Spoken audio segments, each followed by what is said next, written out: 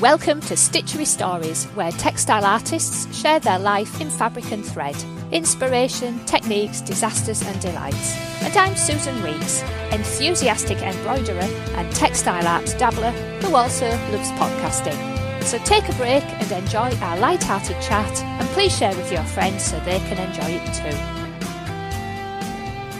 Hello and welcome today to our lovely guest, Anthea Godfrey. Hi Anthea.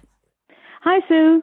It's lovely to speak to you today. We were just chatting there. It's ages ago since I asked Anthea if she would like to be a guest, and we've keep trying to organise something. But anyway, today we've managed it. So yay for us for doing that. Right. So I have a bio here from Anthea. As an active and well-known embroidery lecturer and examiner, Anthea Godfrey has a detailed and passionate understanding of the embroidery world, from academia to couture. She has a wealth of experience and knowledge of embroidery and textiles, and has held a number of posts within the Embroiderers Guild. Currently, Anthea is the artistic director, and it is through the Guild that I met Anthea. Her teaching encompasses every facet of the textiles and embroidery world. Her teaching experience is extensive: primary school, secondary and further education, a number of senior posts, and has been on many educational and governmental committees supporting textile art and embroidery. Anthea has a long-standing knowledge and connection with the craft world, and is keen to forge beneficial relationships between like-minded organisations to promote stitch. Internationally, Anthea has lectured all over the world, has been a City and Guilds assessor, chief examiner for the Association Examining Board, and is a fellow of the Royal Society of Arts. And as Anthea says on the Embroiderers Guild website, the future of our textile world needs our support and help to maintain and develop what we know and love. We underestimate our strength and influence at our peril, and the future peril of our subject area. We owe it to the past to pass on our heritage in a healthy form with value added. We all know how embroidery has meant to us. We need to shout this from the hilltops. So there we are. So I love that comment at the end about shouting about embroidery from the hilltops, and this podcast really is my little contribution to shouting about embroidery and textile art, and it's a lot of fun. So there we are, Anthea. Crikey, is there anything in embroidery that you haven't been involved with? Not really, no. I've tried everything, and consequently I like everything. But I was very interested to hear you just bringing out the fact that I support really creativity. And if I could just start by following on from what you said. Yes. I started a petition for creativity a couple of years ago, supported by, obviously, the Embroiderers Guild and Upper Street Events, which runs the Knitting and Stitching Show. Yes. And I could see that there was the beginning of the end of creativity in schools. And everybody laughed at me to start with. And, no, it's not possible. It's not possible in this country. Anyway, we've seen it happen. Now it's actually on the news. And my petition, although I haven't had as many signatures as I would like, because I'd like 100,000 to take me to Parliament, but I've got about 10,000, and it's growing slowly. But the biggest thing of all, it's raised awareness, even if people don't want to sign up for it. It's raised awareness, and I'm now hearing in the last almost 5 to 6 weeks, celebrities all over the country, when they're being spoken to by the press, they're saying, "Where's creativity gone?" Even Ed Sheeran said, "Where on earth are we going to get the next generation of musicians if we don't have music in schools?" And this is where the petition is. It's about creativity totally. It's obviously, I'm an embroiderer, textile artist, but it's also about art, dance, drama, music, all those things that make us tick. It certainly does. And is there a certain place where we can all go and sign that as well, Anthea? Yes, you can go onto the Embroiderers Guild website and you'll find it there, Petition for Creativity. Or you can look on Google and just say Petition for Creativity and it comes up.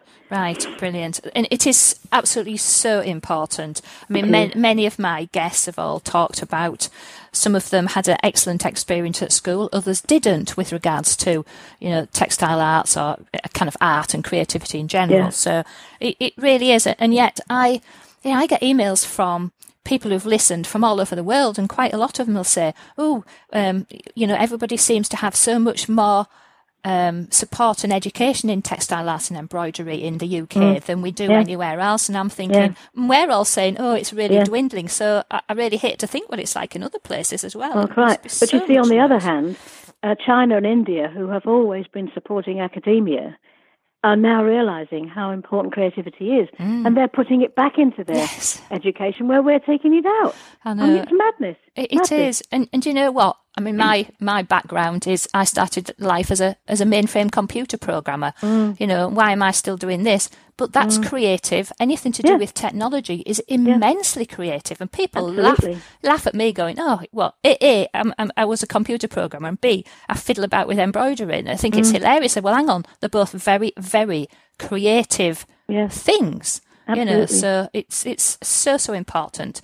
So normally my question is about, you know, what are you working on and what's got you excited? Well, obviously, this is a passionate thing, isn't it? The campaign for creativity.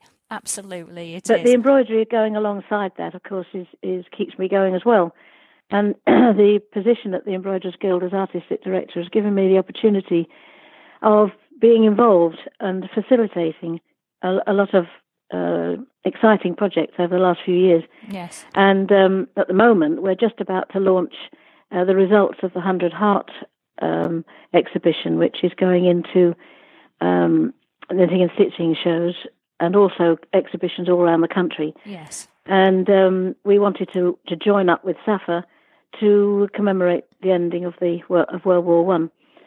We thought at the Guild that we said 100 hearts, we'd get 100 hearts, but actually we got nearly 700. Wow, that's fantastic. Which is just fantastic. It's been a huge struggle to get the whole thing managed and online, but my goodness, the stuff that's coming through is lovely, and the exhibitions are going to be gorgeous. Yes, I've seen some of those. Now, that was one of the things that I didn't manage to get done, but I did take part in the underfoot competition. Yes, and, good. you know, I always make an effort to contribute to these things, but the hearts, that fell by the wayside. I had a pile of client work to do, and it just never got done. But I'm looking forward. I think there's the exhibit at Tennant's in Labour in Wensleydale. That's our nearest one. Yes, so that's right. Yeah, I'm going to make an effort and go up to and there. the two knitting and stitching shows. That's right. Well, see a lot of people coming through. Exactly. So I'm looking forward to those. So there we are, two lovely, exciting projects there. Yes. Exactly. But I'm also involved at the moment on the Waltham Abbey embroidery, which is a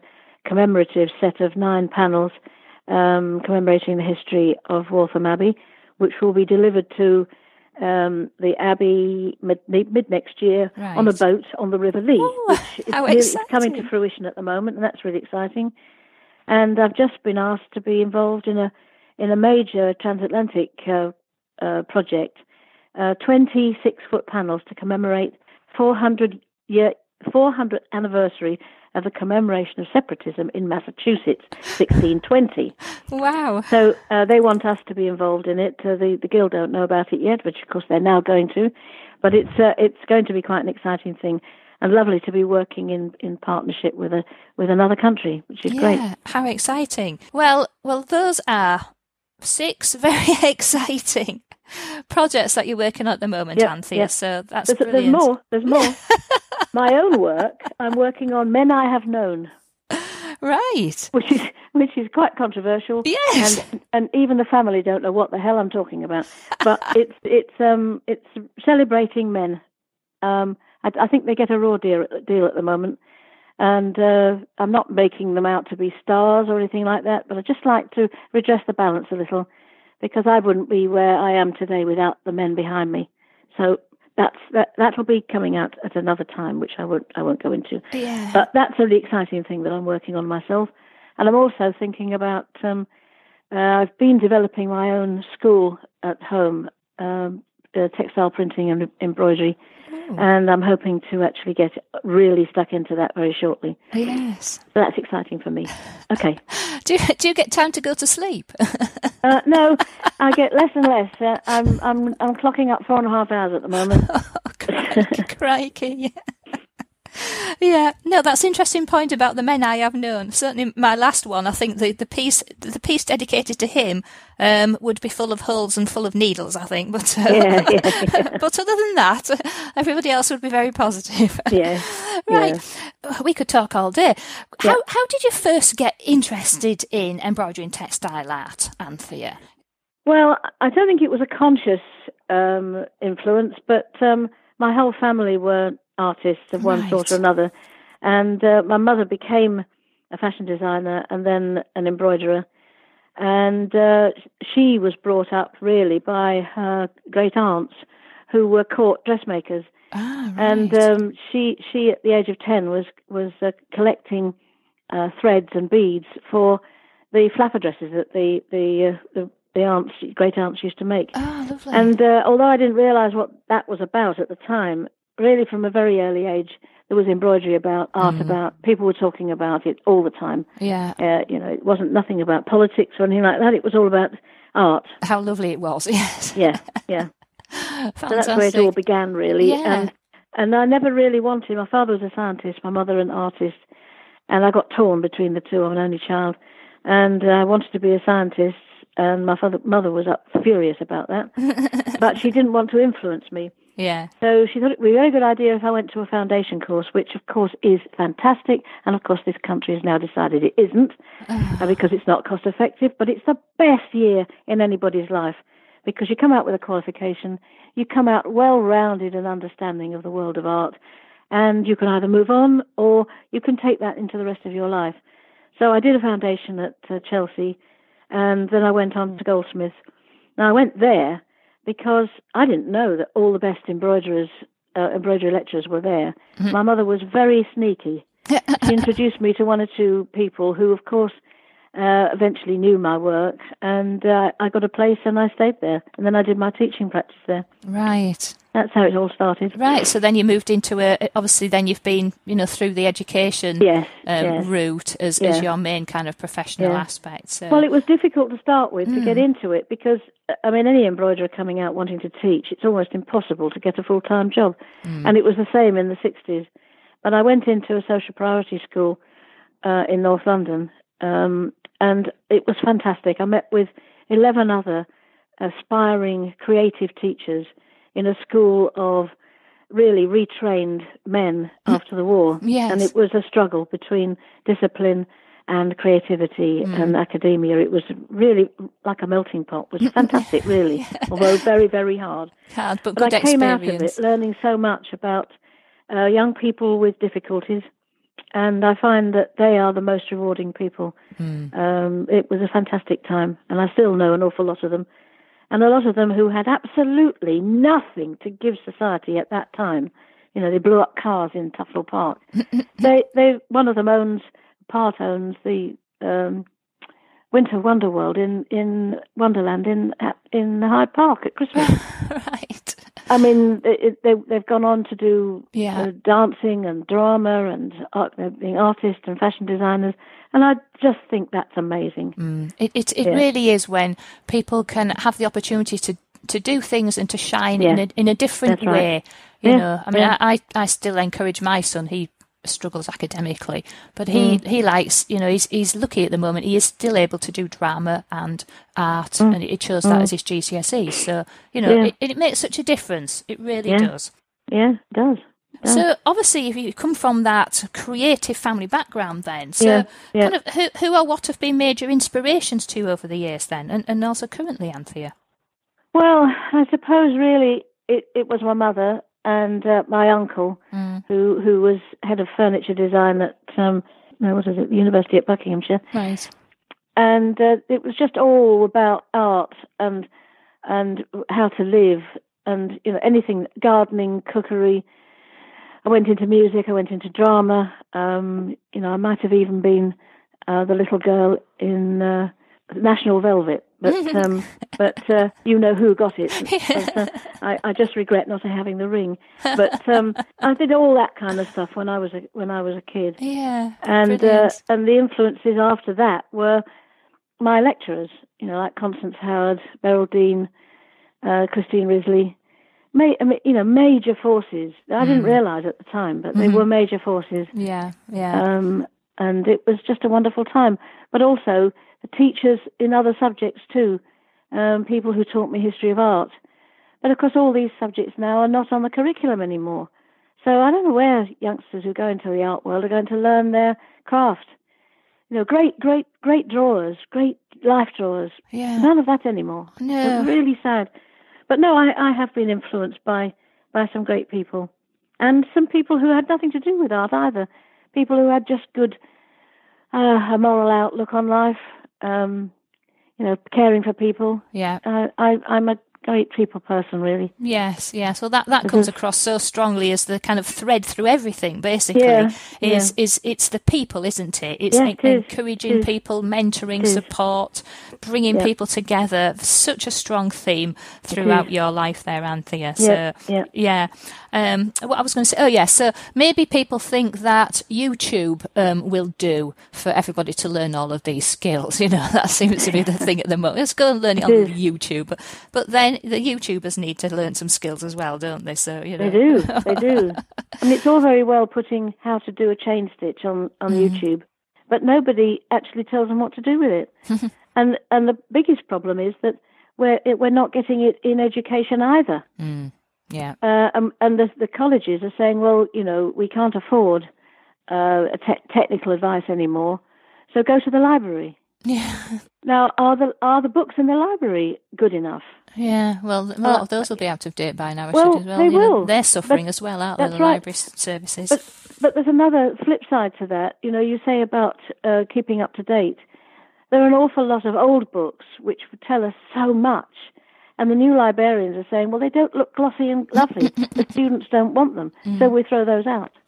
Yeah. And that's where the real skill comes from. It may need a new package, but the skill, the understanding and the history is all there. Yes, absolutely. So there's a lot of things going on that really we need to say, hang on a minute, just stop this. Yes, We mustn't throw the baby out with the bathwater. No, and I think encouraging it's like having the guild scholars, and the thing that I really enjoy is that I have spoken to quite a lot of younger textile artists who are starting or at the early ages of their careers, and it's lovely to see them, making a living. I mean, it's not easy, is it? But it's lovely to see them coming through despite. Right. But 25 years ago, Andrew Salmon at the Knitting and Stitching show said to me, "What can we do for embroidery?" And I said, "Well, it's the youngsters we need to be helping." Yeah. And it was at that point that he really, it was his courage that enabled me to do it. But we started, first of all, the graduates. Yes. And halfway through, about 15 years in, I wanted to do a retrospective of all those students that we chose out of all the thousands that we had at that time. Yes. And it just wasn't possible. But now there's a glimmer. Yes. And I think the Knitting and Stitching show may well allow me to do it. Yes, well, that would be lovely, so we wouldn't can it? look back. Some of them will have gone by the wayside. It's like we're doing a retrospective of those people who left Goldsmith, the first Goldsmith graduates to leave, because that happened in the 60s. Yeah. And my year with Constance Howard, the first year to go out with a degree. And we're having a retrospective in November at Goldsmith Gallery. And it's very interesting that there are people who've carried on and their life is embroidery. Yes. But what they learned on the course, some of them have used, some of them have gone into publishing. And then there are others who maybe haven't done it at all. But it's affected their lives. Yes, very much so. And that's the important thing. Yes, it is. And that's something that comes across so many times when I speak to my guests. So you've you mentioned there about techniques and the importance of keeping techniques alive as well. Yeah. So what would you say are your favourite techniques, Anthea, and why do you like them so much? Well, I'm a bit of a kind of contrast, really, because I'm all about freedom within education, within design. Yes. Although I believe very strongly in research and developing ideas that become your own. But I also want to see that the piece of work that you've designed is carried out as beautifully and as technically perfectly as possible. But that doesn't mean making it tight and kind of cold. It's just about quality. We had, I think perhaps in the 60s, we had an explosion of people who said, I can't do anything, all I can do is a kit. And the teachers came in and said, oh, yes, you can. What we'll do in a 4-hour session, we'll blow your mind and you will do something wildly creative. Well, that was fine, but it actually didn't really allow for that technical innovation and creativity and quality. And we now really need to come back to that. So my techniques are, on the one hand, they have to be commercial. Yes. And they, if I'm doing beading, the beading has to stay on the garment. Can't all hang off. And but also when I'm doing ornue, the lines have to be absolutely accurate. Otherwise, what's the point? Yes. So, but I will do extra. I will do other things with it. I will break the rules, and that's what makes me tick. So, gold work in a very modern, creative way, and ornue in a very creative way. And I love applique in all its forms, découpé, inlay, stump work as well. I mean, I'm crazy about stump work and three-dimensional ideas. Yes. And surface stitchery, but in a different form. I don't want to just use chain stitch or cross stitch. I want to enlarge it to, I did something for Listening and Stitching Show once, which was a 20-foot square Care Bear in cross stitch. And the cross stitches were 2-foot square. Wow. Which was something. But I love challenges, I like to break the rules. So those are the things that I love. Yes. Machine embroidery comes with it because machine embroidery allows you to enrich fabric quicker and cheaper. Yes, very much But I also love print, which also does the same thing. So I've been a great exponent of print with machine embroidery, with hand embroidery and beading, so that you don't cover the whole surface in beading. You use beading in a way like the pointillist painters did, in spots and colours and textures. Yes, yes. So it's not just, not like a fabric that you can buy from John Lewis's. Not that there's anything wrong with John Lewis's fabrics, but, it's nice to make our own creations, isn't exactly. it? Yes. So those are lovely. Now, I know you came up to Bishop Burton College and did the Yorkshire and Humber summer school, and you did ornue there, didn't you? So, yes, I wasn't able to get there. So my son's 14, so I've still got him to to consider. So I'm hoping I might be able to get there this summer. But anyway, so yes, ornue. Now, I haven't seen many examples of that around either, so that'd be quite interesting too. Well, it's very slow, and most people, although they say they haven't got time to do anything anymore, which I really question, I do think if you're committed to it, you'll find time to do something which, at the end of the day, is quite exquisite. If you look at the ornue pieces of the Middle Ages, they were done over in difficult circumstances in candlelight. Yes, but still they did it, and they wanted it. They were doing it for the glory of God, which we don't do now. Yeah. But what we do is for the glory of the art form. Yes. So what's wrong in spending? I spent 450 hours on an A4 piece of ornue for the Magna Carta and embroidery piece. Wow. And I loved it. It was just a challenge, and it was lovely to see it finished and actually in the 13-meter Magna Carta. Yeah. Wow, 450 hours. That's an amazing amount of time. But as you say, it was something that you were so happy to do, and it looked outstanding when it was done as well. Absolutely. So. But we've also just done the Game of Thrones White Walker. Yes. That was 6 meters by 4 meters, and that took I worked it out last night. Funnily enough, it took 25,000 hours. Wow.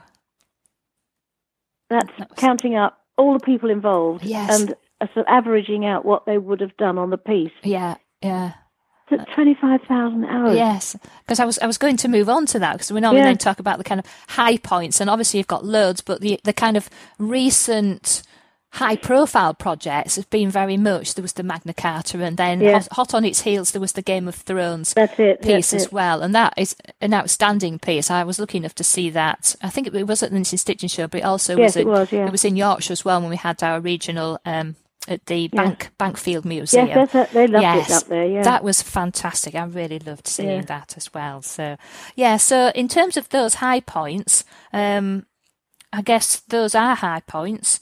Do you want to just kind of talk through a bit about Yes, I mean, they those? certainly were, because, I mean, I've done a lot of scenic stuff for theatre and things like that, but I've never actually done or been involved in anything so massive, and they were both huge. Massive, yes. And also working, the first one, Magna Carta, working with Cornelia Parker on it.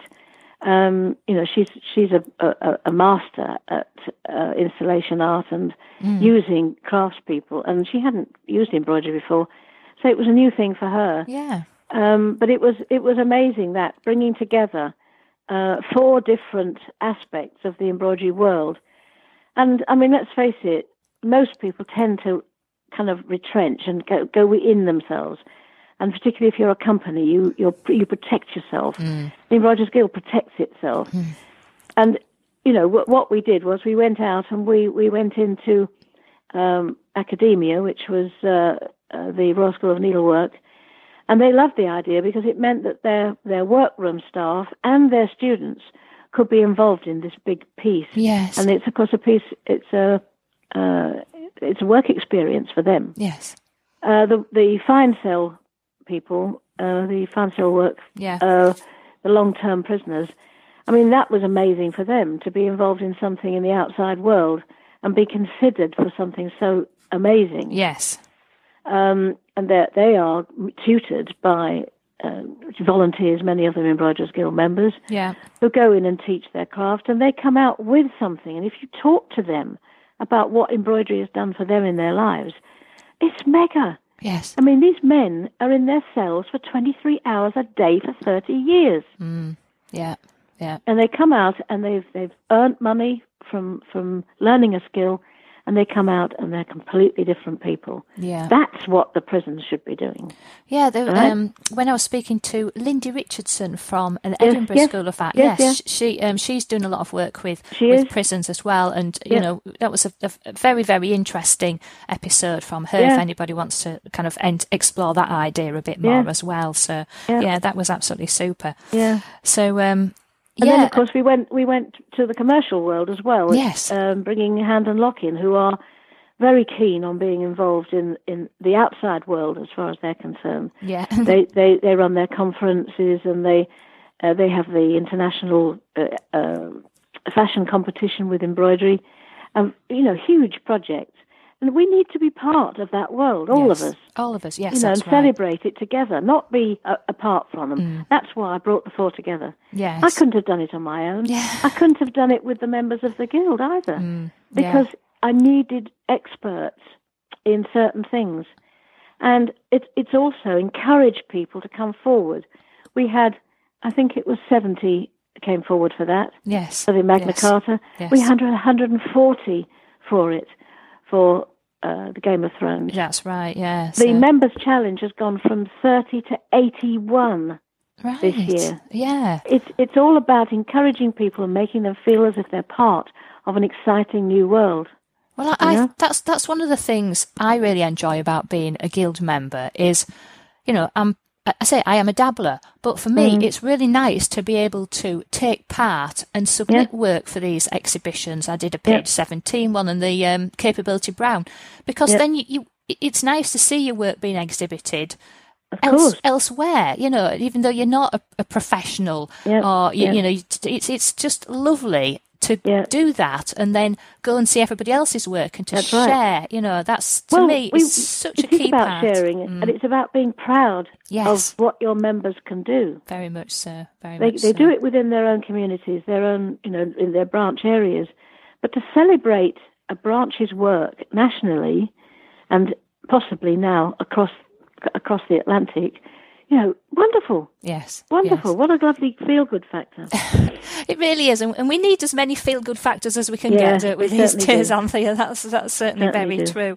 So now, did I notice the Game of Thrones piece? That's at some college. Is it in Scotland at the moment? Yes. I mean, the Glasgow Caledonian University have been wonderful to us. And along with our chairman, Muriel Campbell, she's negotiated for them to look after it. Right. So they've got it in a secure store up there. But when they saw it, they fell in love with it. And they brought it out this autumn, and I went up and spoke to it in the main hall, where they receive all their freshers. And this main event was for the staff to meet again after the summer holiday. Yes. And for the piece to be seen by the freshers coming through. And it was fantastic. We got amazing coverage on Scottish television and in the media and social media. And they just absolutely adore it, which is really nice. And now, of course, it's waiting to be auctioned. Is it? So it's going to stay there until it's auctioned. Yeah. Right. I was wondering what was going to happen with it, because that's the other thing, isn't it? People kind of working away on these massive projects, and then you think, of right, course. now what? What's going to happen with it when the thing it was done for is over? So that's right. Oh, that's well, we had interesting. hoped, of course, that HBO would want it for their main office, but no, it's not happened, I'm afraid. But these things happen; these disappointments occur. But we're working on it now, so that perhaps maybe even somewhere in America has it. But it's a wonderful thing, wonderful talking point for somebody to have if they've got one of these amazing buildings, perhaps in the city.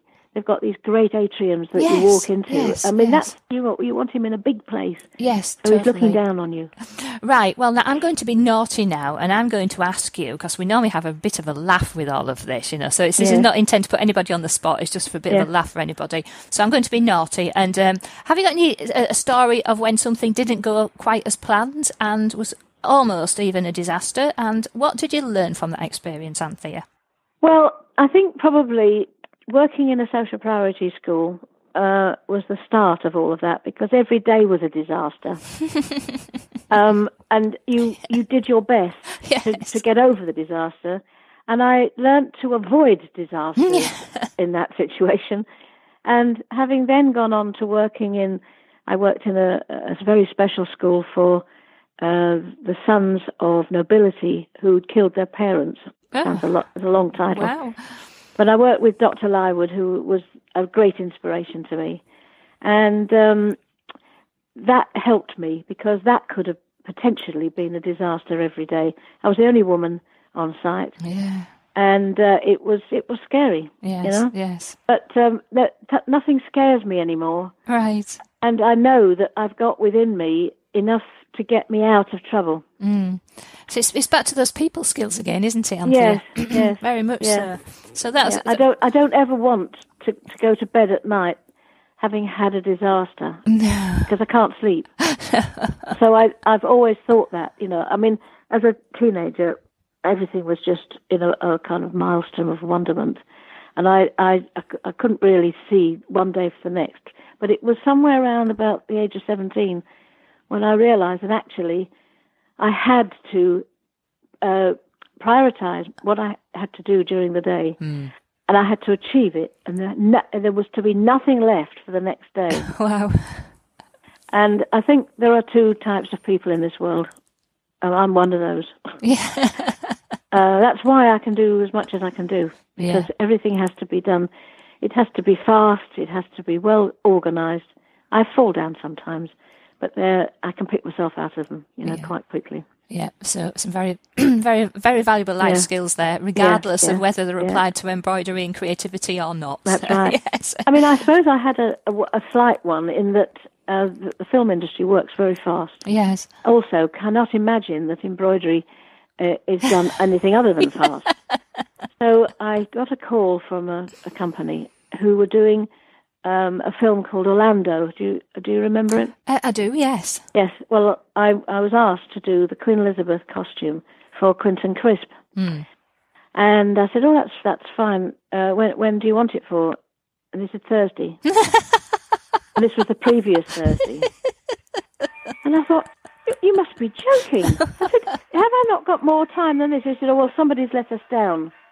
And Quentin Crisp flies in from America on Wednesday, goes to Hatfield House on Friday, and we need it to go to wardrobe Thursday night, and biked up to him in Hatfield House, and he then flies to Spain the following morning. Dearie no, me. this is dreadful. Yeah. So anyway, I took it on because I could see that there was nobody else and time was going. Yes. And they needed this costume. Yes. So I got the fabric on the Friday, and I got the beads for it because they wanted it all beaded. Not well, of course, it had to look good. It had to look good. I got all the beads on Monday morning.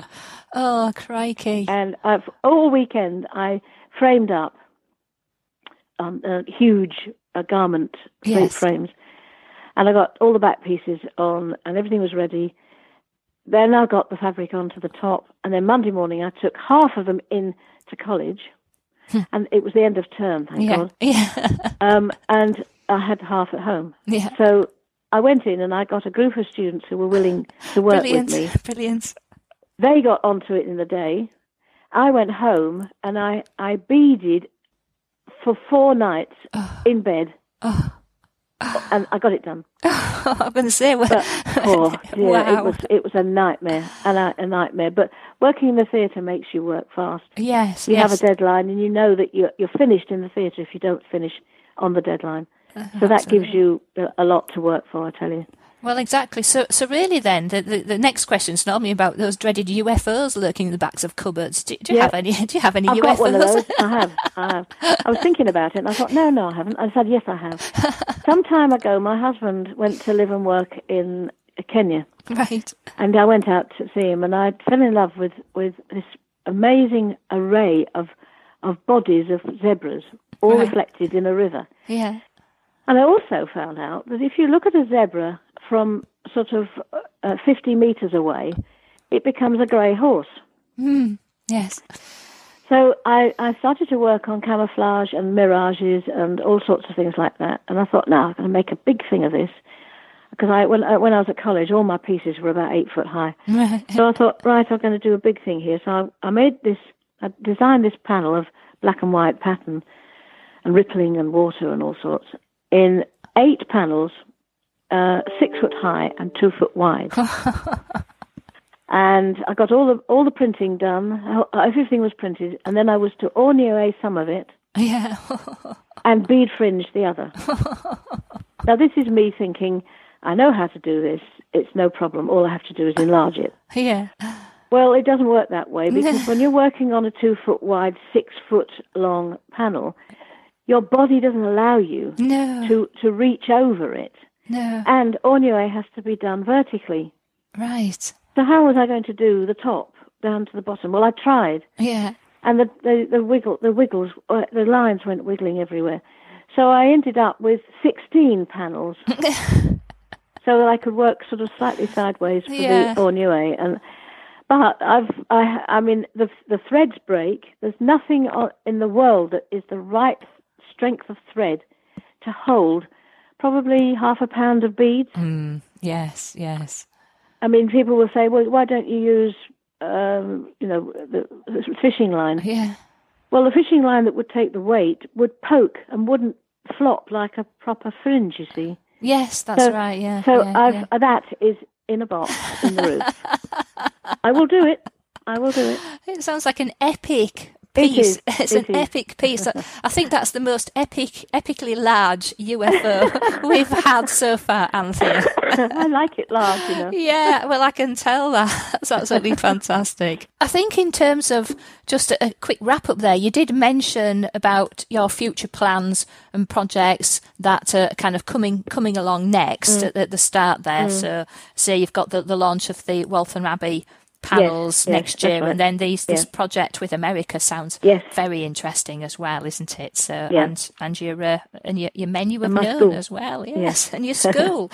So those are your plans and projects, So I know coming up is the knitting and stitching shows. They're coming up very shortly. So are you going to be there for anybody to come and say hello? I'll be there every day. Brilliant. Ali Pally from Thursday to Sunday.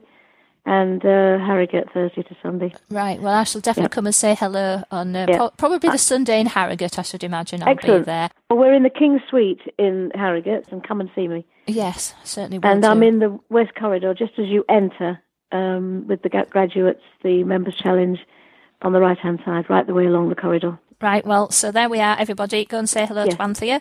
She's shared some wonderful stories with us today, and a lot of insight into creativity and how crucial it is to our ongoing well-being. And it needs supporting. So go and sign go and sign the petition if you haven't done that already, and go and say hello to Anthea. If you've got anything specific in terms of a contact, then I've put her email on the show notes of the episode, so you'll be able to contact her through there. It's easier to write it down than say it, I think. Yeah. Yes. Yep. So, Anthea, that's been absolutely fantastic. I'm so pleased that we finally hooked up and got these done. Well, thank you for inviting me. I've thoroughly enjoyed it. Oh, it's been an absolute pleasure, and I will see you in November. Absolutely. Thank you, Anthea. Cheers. Bye-bye. If you liked this episode and want to hear more, then please join the Stitchery Stories fan club so you can get an email when a new episode is released. It's a quick and easy way of listening and of keeping up with any news and offers from our lovely guests. Please visit stitcherystories.com to join the fan club. Of course, if you have iTunes, then subscribe there to automatically get new episodes, and why not leave us a review and rating whilst you are there. So that is the end of our Stitchery story for today. So keep stitching, keep smiling, and keep creating your very own Stitchery stories.